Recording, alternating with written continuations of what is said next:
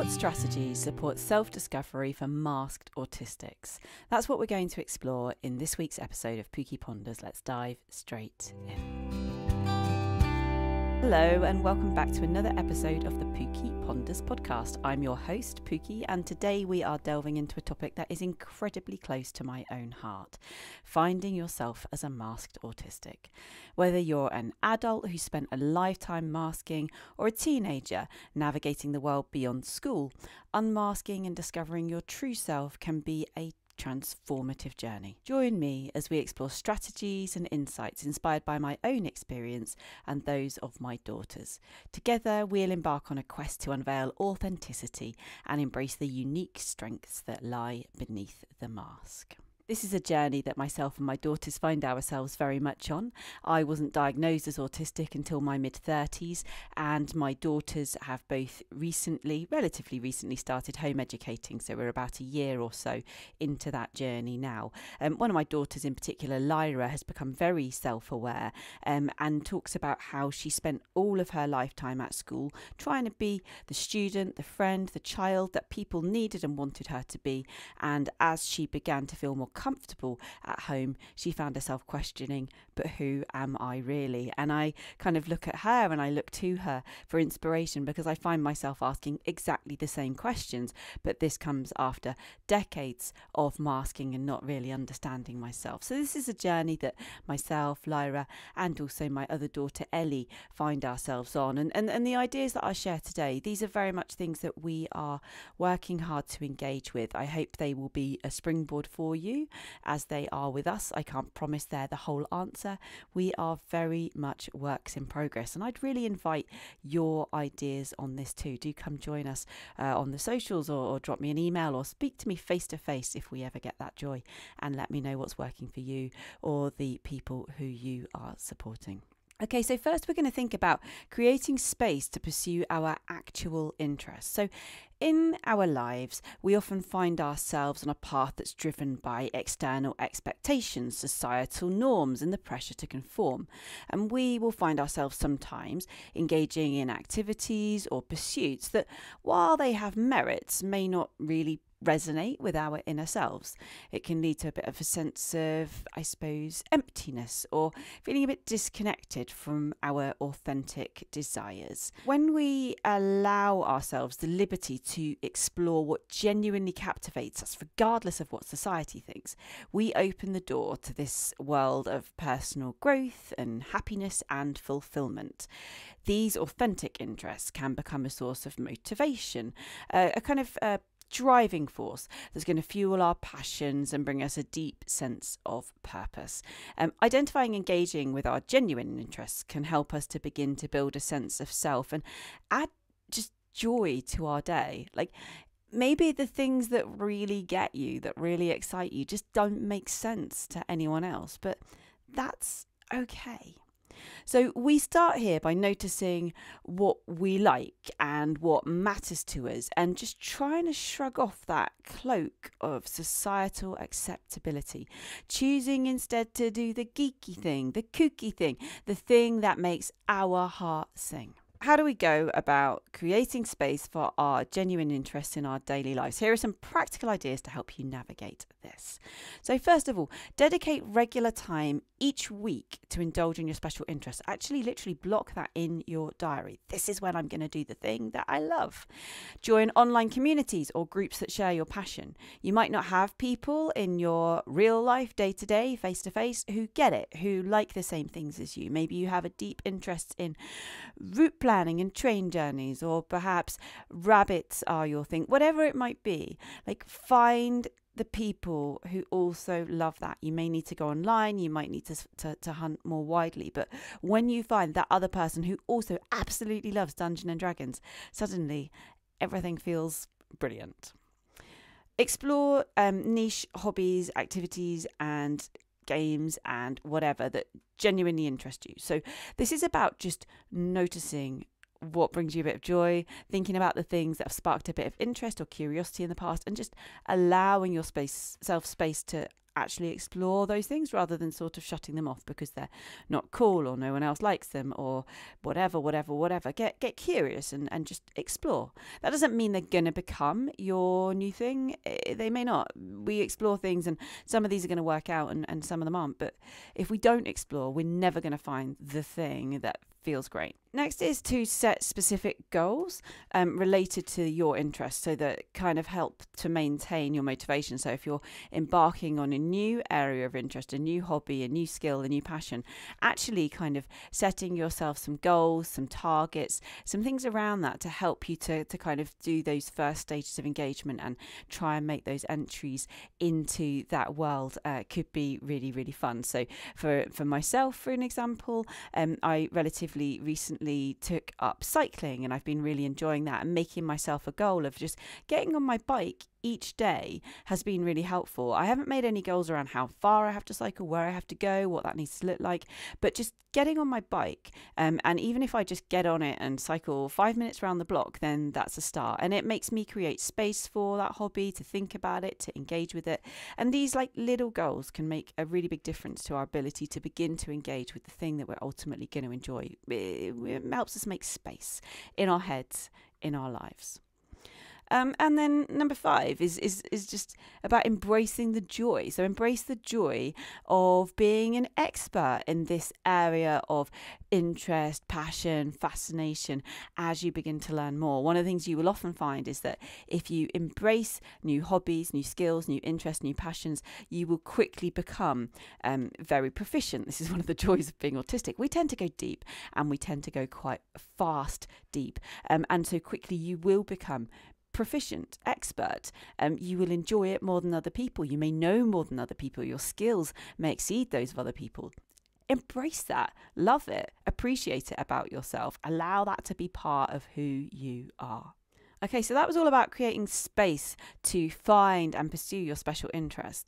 Next, number 2, we think about finding and leaning into flow.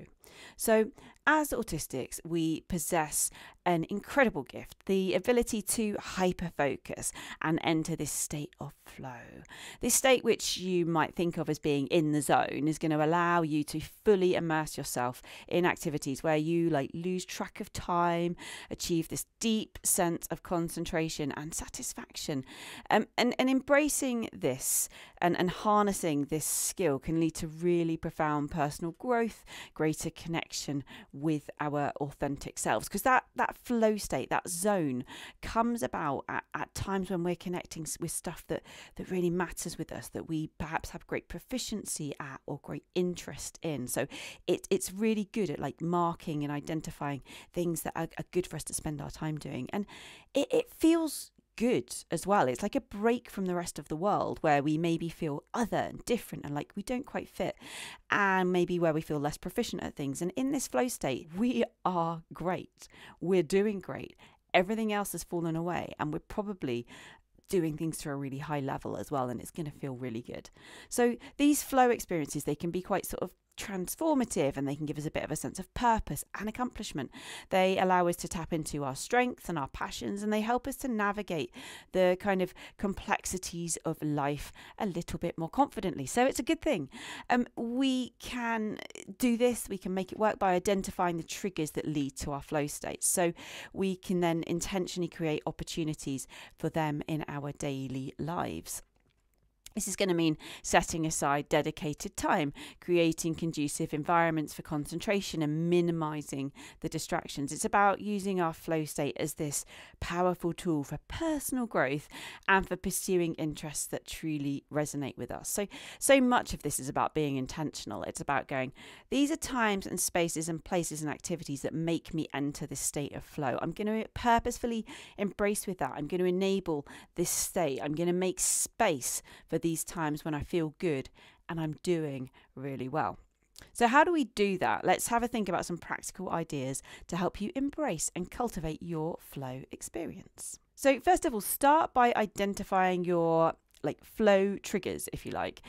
This is about thinking about what activities tend to make you lose track of time and fully engage and focus. So cast your mind back over the last week or month or longer and think about times when you fully lost track of time. Suddenly it was dark outside and you realised you'd forgotten to eat. What were you doing? Where did that happen? What was the activity? Identify these things first. Next, you're going to think about allocating like specific time slots in your schedule for those flow experiences to give them the priority they deserve. The thing about flow is it can take up quite a bit of time, and it's great time, and we feel good and great stuff can happen in that time, but it does take time. If we just allow it to kind of occur, then often we find, well, okay, this is great, I'm in the flow, but suddenly I've got to be somewhere else, or I've forgotten to be somewhere else, and we end up beating ourselves up, or things go a bit wrong. But if we can allocate time and say, this afternoon in my week is all about this, or this evening I'm going to allow 3 hours to enter that state of flow while I do X, then we begin to able to really engage with it, and it doesn't detract from other areas of our life, and we can do this without guilt, without worry, and most crucially, without interruption. Then we need to think about creating an environment for that flow state, an environment that's going to promote concentration. That might be a quiet space. You might be someone who likes soothing background music, or you might be using like noise cancelling headphones. Think about for you what's going to most help that state of flow. When you have been in the state of flow before, what's it been like? What's the lighting like? Where are you? What are you listening to? What needs to go away? So I'm always turning off all my notifications and devices and putting myself on do not disturb. I've always got some nice gentle music going on in the background. I've got my door shut. Sometimes a notice there, or on WhatsApp out to the family saying, you know, I'm focused right now, leave me alone, essentially, which is something we practice in our family. My husband, who claims to be the neurotypical one in the family, I think it's just relative, but even he, when he wants to really focus and get into flow with his work, he'll put a notice on his door saying, I'm indistractable, please come back later, essentially. And our kids, our family know that if it's an emergency, they could come in, but we're pretty respectful of this. We all need this kind of time sometimes, and having these conversations as a family can really help us to identify and enable those times of flow. Next, think about harnessing your flow state, both for personal growth, such as learning new skills, and indulging your genuine interests. This is a way, essentially, of giving ourselves permission to work with that flow time, because we can see it as a productive and good use of our time. Because when I say, well, you might want to allow 3 hours to go into your flow state, suddenly we find ourselves jumping to, but I don't have 3 hours. How can I possibly spend that amount of time? I do not have the budget of time to spend 3 hours on this. But if that 3 hours was spent in a way that you could see as somehow productive, contributing to your skills, to your hobbies, to your interests, to your work, maybe even, then perhaps it feels more possible to allocate that time. And the amount you get done, if you want to be productive, whatever that means to you, in that time, the amount you'll get done is incredible. So I do all my work, this indeed is being recorded, between the hours of 4 and 7 in the morning. I've mentioned this many times before, I'm sure people find it a curiosity, but this is the time when I find my flow. This is the time when there are no other distractions. This is the time when I have my quiet music on and the world outside is quiet and asleep, and so I don't have all those distractions as well. This is a time of deep concentration and focus and flow for me. In those 3 hours each day, I get done more than I used to get done in a full working day when I worked more normally, back before I was home educating and living in a house that was a constant building site. And so it really works for me, finding that flow, using that time really hyper productively. So there's hyper focus, and with it comes hyper productivity. So identify that, harness it, use it to your advantage, because that will also allow you to give yourself permission to create that time. And then finally, reflect on the insights, creativity and fulfillment that that flow experience brings to your life. By actively pursuing and leaning into this state of flow, you're going to find that you can enrich your life, or at least I found I've been able to enrich mine, and kind of embrace your authentic self a bit more, and just thrive really in a world that can feel overwhelming, because this is like a little holiday from life. This is where you do feel comfortable, where you can do great things. Okay, so next we're going to think about noticing and embracing the real you. So unmasking, taking that mask off, becoming ourselves it's a profound journey, and it's going to go beyond just like that very sort of superficial idea of removing the mask we wear in various social situations. It's also about rediscovering, going deeper and embracing the real you, who is in there, the person who lies beneath those layers of societal expectations and pretenses. This process of self-discovery is going to be liberating and transformative as we begin to notice and celebrate the subtle signs that begin to reveal our authentic selves, or at least this has been my experience. So understanding and accepting our genuine qualities is really rewarding. I found things like keeping a journal to record thoughts, emotions, observations. This can help to gain valuable insights into our inner world that can sometimes go unnoticed otherwise. Reflecting on our natural responses to different situations and stimuli can help us to uncover our authentic reactions and preferences. How do I naturally reply, respond, react in that situation rather than the way I've programmed myself to? This can sometimes get a little bit uncomfortable. I found myself doing things in particular like responding really inappropriately recently when somebody told me they were pregnant with their first child, because my natural response was one of horror, to be honest, for them, because children are wonderful, amazing, lovely. I spend my whole life working towards making the world a better place for them. But as a parent, I would have to say that process of going from having no children to having the first one is disruptive, to say the least, is it not? And so my natural response when confronted with this information, and with my mask somewhat down because I was in a comfortable paragliding situation with my friends who know a little bit more of the real me, though there's still significant masking that happens there, but a little bit more of the real me, I was just perhaps a little bit too honest. It was fine. The friend, I believe, interpreted this as a joke, so that was okay. But so yeah, just beware a little bit as you begin to unmask and begin to allow the actual things that you're thinking to come out a little bit more. Sometimes that can create situations that you may be slightly remorseful of later. Anyhow, but be curious. What is my genuine reaction? I wouldn't have even allowed myself to think and embrace that idea before. I'd have said, well, the appropriate response in this situation is congratulations, that's wonderful. And we say all the positive things that everybody else says and that society tells us that we are supposed to say. But that wasn't my genuine, authentic, natural reaction. I thought something else. And being curious about that and exploring it, whether it's out loud with a friend or whether it's in your private journaling, you choose. But it's an interesting process where we get to know ourselves a little bit. You can also do things like ask for feedback from your trusted friends or family members about your qualities and what they perceive of you, and get these sort of external perspectives on your self-discovery journey. That can also help a little bit with finding ourselves. What have other people observed about you?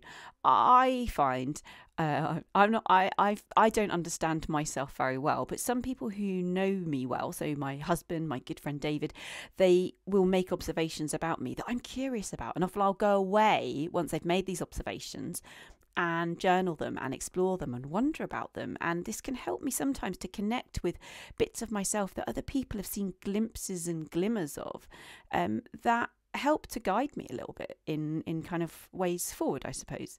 It seems strange, that idea that someone else might be able to help guide that journey for you better than you can yourself. But when you've spent a whole lifetime building layers and layers and layers and walls between you and the world, then it can be a bit hard to connect with who you really are. But others might observe that more keenly if they know you and love you deeply. Another little part of this, which seems like a small thing, but is kind of a big thing in the day-to-day for those of us who are autistic, is thinking about self-soothing. So experimenting with self-soothing methods that feel comforting to you and allow you to nurture your well-being in a way that's tailored to your needs. Recognizing those quirks, those idiosyncrasies, those little stims and so on, that feel good and allow you just to comfortably be. And again, these are often things, these quirks, these stims, these sorts of things are things that we've often blocked, we've moved away from because they weren't acceptable, they weren't normal in this neurotypical world. And just noticing them and starting to embrace them a little bit if we feel comfortable can be helpful. So, okay, so what might this all look like for you or the person that you're supporting? Here are some practical ideas as ever. So maybe begin by keeping a journal. This for me has been quite Wonderful. Where you can regularly document your thoughts, your emotions, your experiences, reflect on the good, reflect on the bad, be curious. Secondly, reflect on how you naturally respond to various situations, conversations, stimuli. Note your genuine reactions and preferences. Again, this might form part of your journaling, or just notes to self as you're wandering around in your day-to-day life, just stopping, noticing, oh, I felt this way, and engaging kind of proactively with that thought in a concrete way can help. We just begin to get a bit more in touch with ourselves. Next is engaging with open and honest conversations with trusted friends and family members who might be able to give you some feedback on the qualities and traits that make you unique. There'll be things about you that they love, that they notice, that they know are just so you, that you might not have ever noticed for yourself before. Be brave, have those conversations. These can be really enlightening and lovely. Experiment with different self-soothing methods, so different sensory activities, relaxing techniques, and try to discover what brings you kind of comfort and peace. So explore the worlds of stimming and sensory and see what feels good. Be unafraid of it. Find your things. If you're an adult here, thinking about it like you would for a child, so quite often we would, with a child who was beginning to explore their sensory profile, just offer them loads of different items that they might use to explore this, and we'd get really curious. Do this for yourself. Find what feels good. And then finally here, embrace and celebrate the quirks, the idiosyncrasies, and the strengths that make you authentically you. So as you begin to notice them, lean into them, let them become more of you. And this is going to make you be closer to your authentic self. It will feel better. It will feel good, and you'll have more character, more personality.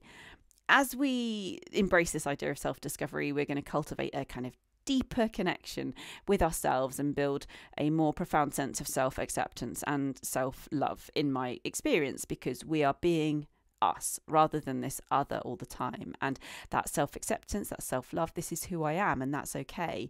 It's just a more comfortable existence, and it's a path that's going to lead to more authenticity and a richer and just more fulfilling life. That then leads us on to the next section here, where we're going to think about choosing our connections wisely. And this becomes really important as we begin to embrace that authentic self a little bit more. So as we get to know and hopefully to love and be compassionate towards our more authentic selves, it becomes evident that not everyone's going to appreciate and understand our true identity. Our circles may become smaller, but better. And that's okay.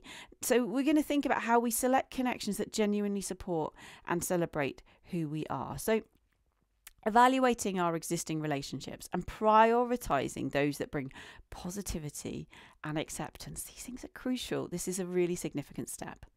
Engaging in activities or joining groups that align with your interests and your values can help you to connect with like-minded people who appreciate and celebrate your authenticity. Setting boundaries with people who don't appreciate and understand your true self is also going to become increasingly essential for your well-being. Surrounding yourself with individuals who share similar experiences, who genuinely understand you, or who care and provide a sense of belonging and support feels good. So bring them in, hold them close, maybe build some walls and boundaries and barriers for the people who do not do this, who do not make us feel good, who do not appreciate our true authentic selves. So we're going to focus on building a few strong, meaningful connections rather than trying to make everybody like us and pursuing many superficial connections. Quality relationships with people who appreciate your authentic self are going to be fulfilling, and they're going to be nurturing, and they're going to help you to continue to work on finding and embracing that true self, because they get it, they like it, they make it feel safe, and so you can continue to grow.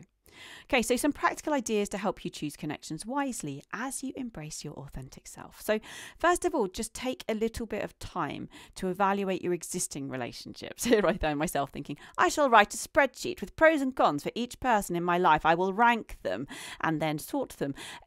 I mean, I might actually genuinely do this kind of activity. If that works for you, do it. Otherwise, maybe just have a bit of a think. Prioritise those that bring positivity, support and acceptance in your life. See, I've got my columns on my Excel spreadsheet all ready to go. Positivity, support, acceptance. Those who rate most highly here shall be in. The others, goodbye. I'm sorry.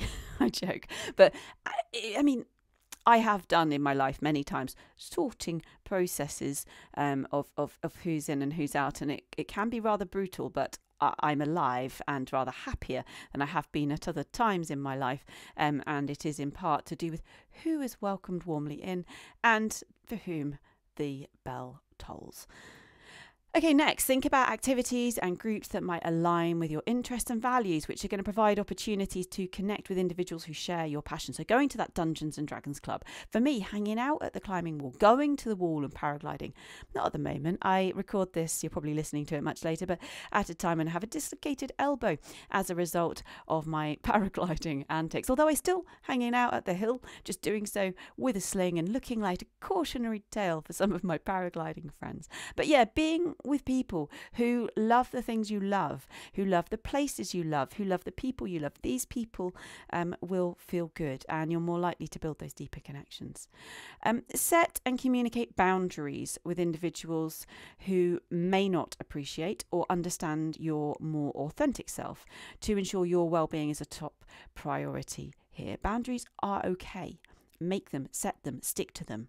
And if the person doesn't respect them, think about how much you really want to be with them in your lives. Connect with individuals who have similar experiences. They may also be autistic, for example, or they may also be a parent, or, they share bits of your life and they'll really get it and can empathise with your journey, fostering a sense of belonging and support. I find this with my daughters because we're all going through this process of kind of self-identification and self-care and self-compassion at the same time, trying to find ourselves, them as they are working through their teenage years, and me as I'm much, much older, but still searching for self. Just being able to go on the journey together is interesting and helpful and a little bit less lonely. And then finally, focus on building a few select strong and meaningful connections with people who really appreciate and celebrate your authenticity. This is about thinking quality, not quantity. This is about embracing the idea that there will be few great people in your life rather than many, many people, but on a really shallow level. This is a kind of active change we might seek to make because we may previously have been a people pleaser who tried to ensure that everybody liked us, for example, and now we might go, it's okay if not everybody likes me, because the more you kind of embrace your true personality, your character, your authentic self, the more that you will be a bit Marmite to people, and those who love you will deeply love you and cherish you and really, really nurture and care for you, and other people won't like you, and that's, it's hard to get your head around a little bit when you've been used to just trying to be the chameleon and make everyone like you, but it is actually okay. It's okay to have an opinion. It's okay to have a strong personality that not everybody's going to get behind, because those who do you'll connect on such a deeper level. Next, we think about being inspired by the values of others. So this is, as we're on this journey of self-discovery and embracing our authentic selves, there are times when actually being inspired by others, not being them, but being inspired by them can really help. And I found here particularly, if you're so out of touch with your core values and beliefs, then it can be hard to know where to start. What do I really believe in? What are the things that really matter to me? What are my core values in life? And if you don't know what those values are for yourself because you've been so used to being the chameleon, to putting on the mask, to just echoing that of the people around you, then just taking a step back and going, I don't know what my core values and beliefs here are. I don't know what this system for me will look like. But thinking, who are people that do embody stuff I really care about? So identifying some people who kind of influence you. And it's not about in the same way as you're sort of masking and your camouflaging is about reflecting the values of those around you, you're sort of doing the same thing, but in a really purposeful way. So instead of just reflecting automatically whoever's in the room at the time, you're picking out key people, key kind of influencers who you think they've got it really sorted. I really like the way that they approach their life. So for example, my friend David, he has this really fantastic approach to work and life balance. And he's all about adventure and about creating the time and the space to have fun and playfulness and being able to go out and have really good times. He enjoys his work. It really matters to him. He runs his own business and he does that really well. And he does that, but it's not the first and only thing. He is always thinking, and where is the space for life? And that for me has been a value that I have looked to echo and replicate in my own life, and I've learned from him and explored with him and begun to really understand as very important. My work matters. It will always be a really important thing in my life, but it's okay for me to sometimes think about, and what about all the other adventures that could be happening outside of my work? What does life outside of my work look like, and how do I get this balance right? What's the value there for me? So reflect on the qualities and the values that inspire you in people that you might have identified here, and think about how you can use these qualities as a bit of like a compass, sort of guiding you towards your own authentic values and beliefs if you feel just sort of a bit out of touch with them. Engaging with content or stories that align with these newfound values as you start to see them emerge can reinforce that journey a little bit, and actively integrating these values into your decision making and actions, connecting with self and going, does this next decision align with that value that I've recently identified as important to me? It's going to help you begin to make a life that more and more aligns with what really matters for you. So the other thing here is going to be about sharing those evolving values with your trusted friends or any mentors that you might have, which can help with feedback and can help them to support you in this process as well. So some practical ideas to help you be inspired by the values of others and connect with your genuine values. So start by identifying individuals that you admire and resonate with in terms of various aspects of their life and values. Then think about how you can reflect on the qualities and values that inspire you in those individuals, and think about how they align with your own beliefs, and where there's a gap there, how that gap might begin to be addressed. Engage with content, literature, stories that reflect on and reinforce your newfound values as you see them emerging. Then think about how you can actively integrate these values into your daily decision making. Make decisions always where you can, driven by these core values that you are identifying, so that you're making decisions which are connected to your true, authentic sense of self, and allow these values to guide your choices, big and small. And then finally, sharing those evolving values with your friends or mentors, and seek their feedback and support as you continue to define and redefine what this might all look like. Being inspired by the values of others and incorporating them into your own journey of self-discovery is going to create this really strong foundation rooted in authenticity and purpose, without us having to do every single bit of the hard work ourselves if we're completely out of touch with what our values might look like. And then finally today, we're going to think about doing what we need, not what we should. So this is about exploring the liberating concept of advocating for ourselves and engaging in activities that genuinely fulfill us. It's about the importance of prioritizing self-care and authenticity. So practicing self-advocacy by expressing our needs and boundaries clearly is going to be a fundamental step here. It's going to empower us to navigate life in a way that aligns with our authentic self. Prioritizing activities and self-care practices that nurture our well-being is going to be a powerful way to honor our true self. These moments when we can recharge, reflect, and find inner peace. Embracing things like stimming and sensory self-soothing techniques when necessary is an act of self-compassion. It's going to allow ourselves to find comfort and relief in our unique ways, and adapting social situations to suit our comfort level and preferences is about creating spaces where we can be ourselves without the mask, without pretense. And celebrating small victories and self-care moments that align with our authentic self is a reminder of the progress that we're making on the journey. So this bit about doing what we need, not what others kind of expect of us or what we think we should, it's really brings together lots of the other stuff, but it's about really purposefully just going, this is how I need my world to be. This is what is helpful to me, rather than just like, and this is how I fit in with the rest of the world at great cost to myself. Oh, hello, burnout. So how can you do what you need, not what you should? Here are a few ideas to put it into practice. So first of all, practice self-advocacy. If you're supporting someone, you can be the advocate by their side and lead the way on this a little bit as well. You might also look for a buddy, a friend, someone who might advocate for you in the early days. But we want to get to the point where we can practice this self-advocacy, where we're able to openly express our needs and our boundaries. This means understanding them for ourselves, finding ways to express them clearly, having the right words, and being more explicit. Start in situations where you feel most comfortable being able to do so, with friends and in places where it feels okay to do that. Hey, do you mind if we just turn that music off in the background because I'm finding it really hard to concentrate on our conversation right now. I find it difficult when there's conflicting auditory input with a friend in a space that feels safe. These sorts of first steps are where we start, and it can get bigger over time as our confidence builds.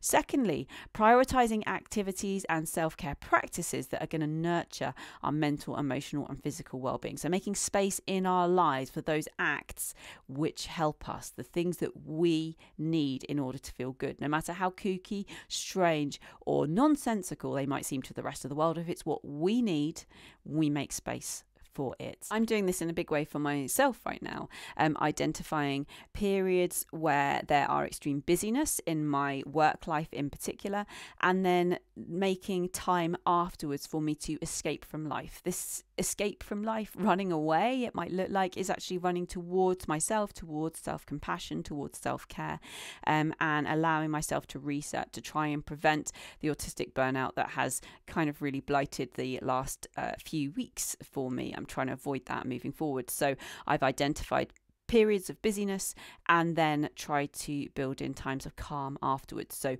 one of the things I have done is to book a solo walking retreat where I can be completely alone, walking through beautiful Slovenia, and I think this will help me to reset after a particularly busy work month that I have coming up. And I've got all sorts of little things, that's not a little thing, I've got all sorts of big things like that I have planned in terms of self-care. This isn't realistic for everyone, but this is what I have found over time works for me. These intense periods of busyness followed by running away and doing something that really kind of soothes my soul and excites me and allows me to engage with this completely other aspect of self.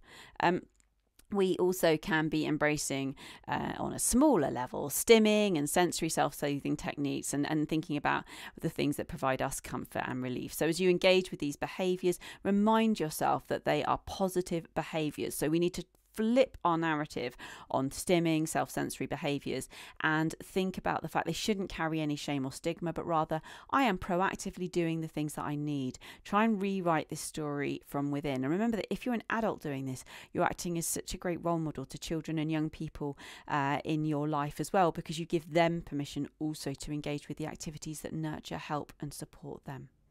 Next is thinking about how to adapt social situations to align with your comfort level and personal preferences.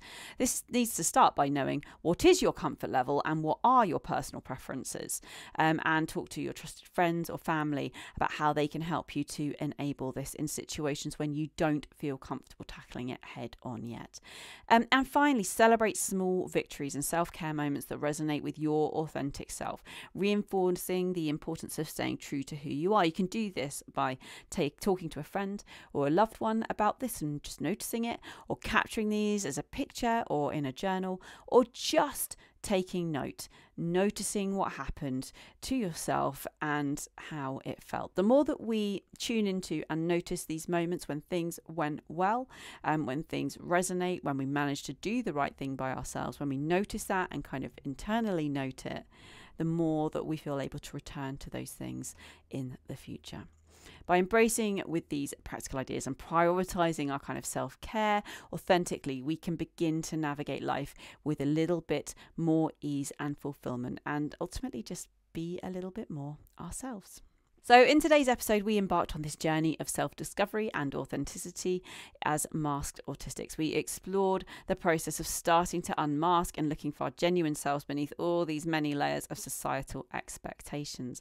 From making space for our true interests to leaning into the flow and embracing our real selves and choosing connections wisely, we uncovered what I hope we will find to be valuable insights and practical strategies. So I hope there were some practical ideas in here for you. If you liked what you heard today, please do subscribe and share my work.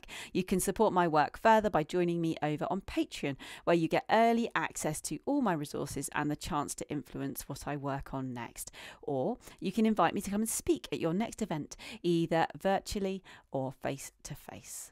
Thank you so much for listening and for everything that you are doing for the children and young people in your care. This has been Pookie Ponders with me, Pookie Knightsmith. Until next time, stay curious, stay compassionate, and keep pondering.